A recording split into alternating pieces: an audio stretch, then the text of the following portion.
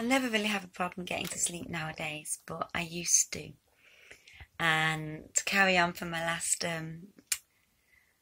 little topic, yeah, how do you get to sleep? A lot of people obviously think it's very difficult, and it is for a lot of people, you know.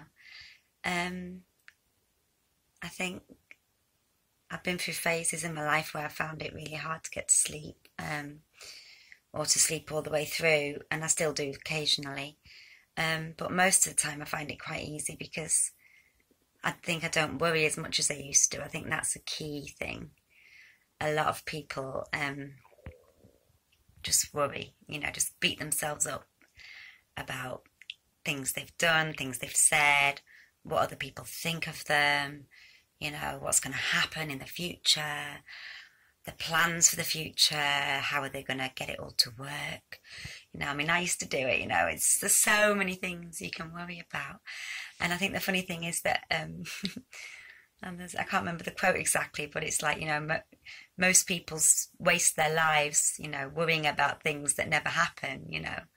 I think that's true for so many people. And yeah, you know, I think a lot of the bad things that happen to you are things you wouldn't have even thought about, you know.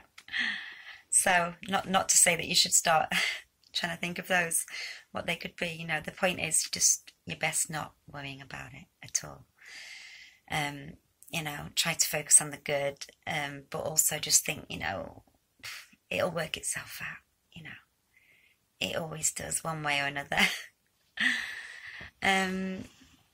Yeah, so try and think positive, or just don't let things get to you so much, and don't overthink, you know. It's a lot of people struggle to switch their minds off, and that's why they can't sleep. But I find things like yeah, chamomile tea, doing some yoga or meditation, deep breathing, listening to some relaxing music, reading a book maybe, things like that, you know, all the obvious things, smells, you know, having lavender smells, or like I've got a nice